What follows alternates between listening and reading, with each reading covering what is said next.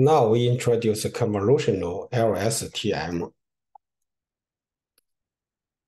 In many applications, we are interested in predicting future frames from their past video.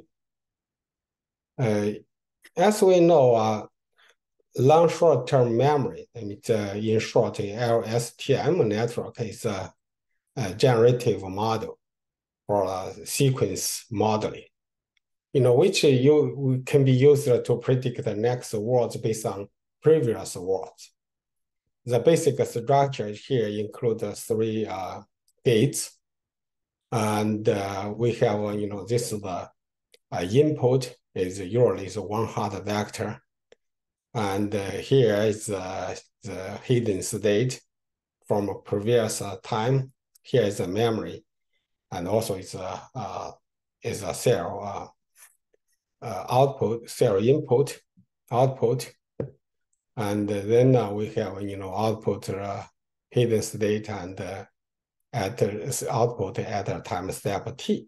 In this case, because the input is one hot vector, so we have to define the three learnable metrics. Use this matrix, we work with this input, work with this hidden state and the memory together.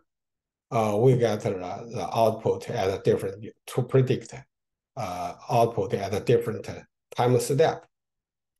For example, we have we have a sentence: Yellowstone National Park is beautiful. So first, for example, we input Yellowstone, then we predict the next possible word is national.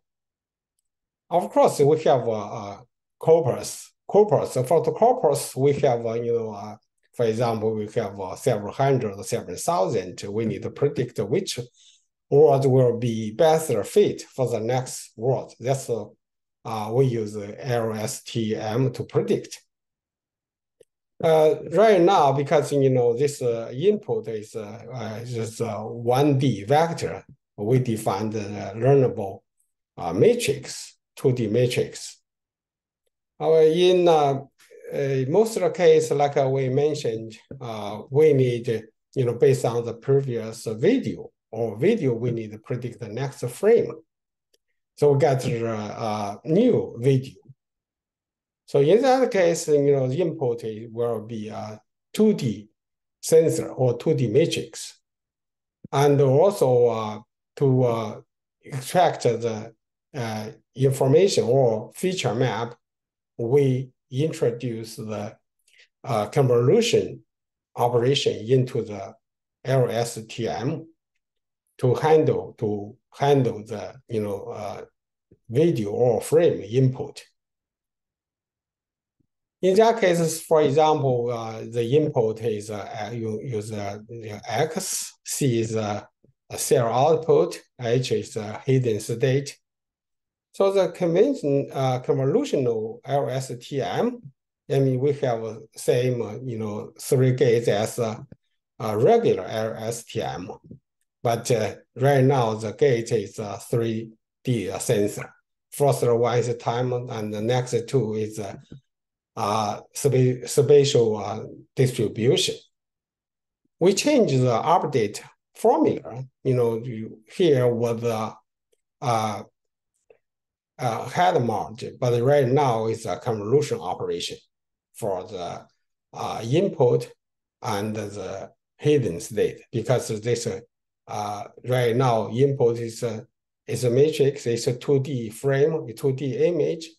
H also is a 2D image. So right now WXI and WHI is a convolutional kernel. We use the kernel to generate or extract the feature from the input and the hidden state.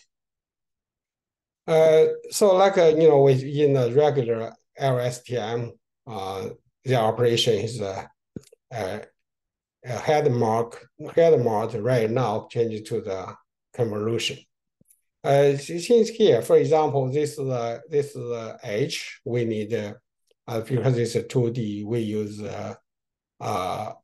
convolution kernel to work on this, scan this input image, and also we define a convolution kernel work on the input image. That's a key difference from the regular LSTM. And here, for example, this is the in the regular LSTM. Here is the hidden stage. Here is the input, both 2D frame or image. So right now in regular LSTM, we define a learnable matrix because this is in regular LSTM, this is a 1D vector, or it's also 1D vector.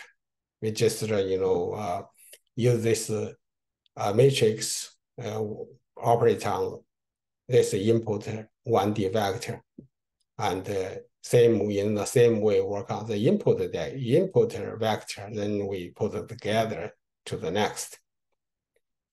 In the conventional areas TM, we need to predict the 2D frame. 2D frame right now, the input also is a 2D distribution, and the hidden state also is a 2D distribution. So we define a convolution kernel. This kernel, to extract the feature from the hidden stage or from the input frame. That's the key difference from the regular LSTM. For more details, please check with these references. Thank you. Bye.